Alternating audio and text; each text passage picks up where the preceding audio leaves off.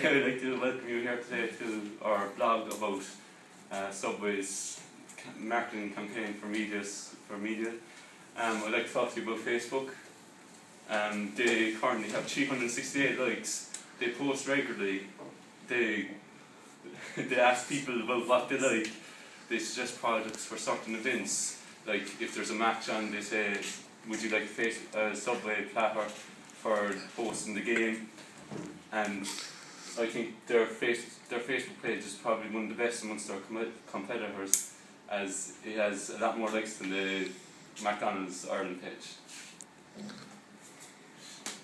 Look at Subway's Twitter, how they use Twitter as a social media to reach their potential target market. The Subway Twitter account is over 200 million users, which is extremely high. You can see that the Irish account for 50.52% of the worldwide Twitter users. So this would be extremely viable for Subway to use this.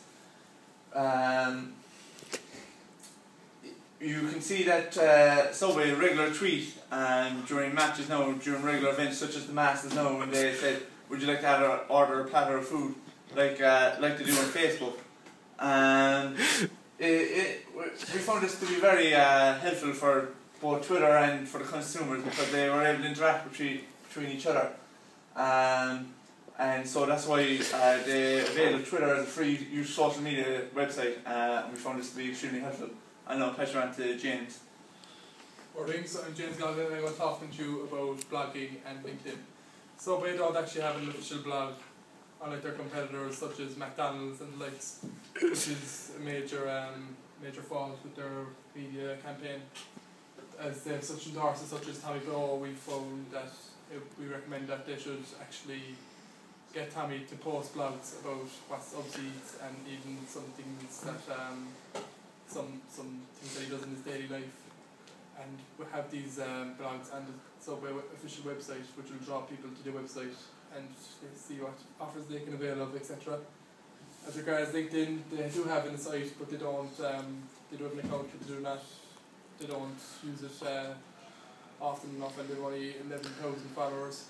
So, well, we recommend that they should use their other media sites such as Twitter, Facebook and blogging.